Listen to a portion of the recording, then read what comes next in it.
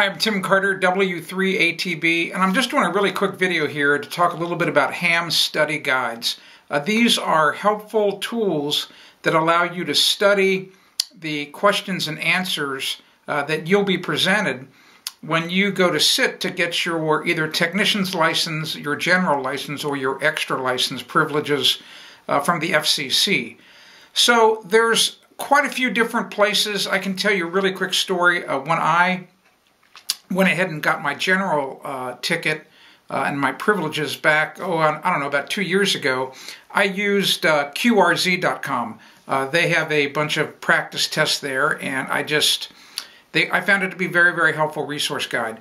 Recently, the ARRL has launched some study guides there at their website, and there's been a little bit of controversy about it because they used to list at the ARRL site a bunch of the other websites that had study guides, but evidently, as of March 16th, 2015, they took off the links to those other websites, and I'm going to read off of some of them what they were. So here's some of the other places you can go, to study for your ham radio license. So there's hamstudy.org, there's AA9pw.com, I've already mentioned QRZ.com, there's eham.net, there's hamexam.org, and of course there's hamstudy.org, I just mentioned that.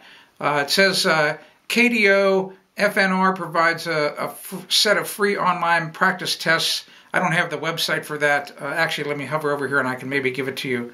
Oh, it's a very complicated, very complicated URL. Sorry about that.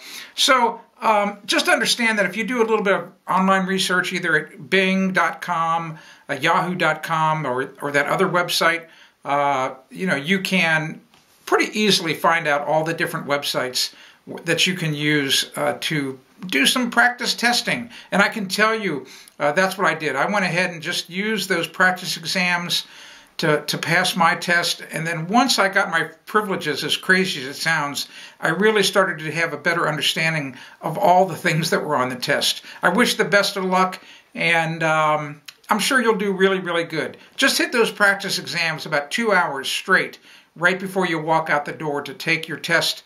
I'll bet you pass. I'm Tim Carter for W3ATB.com.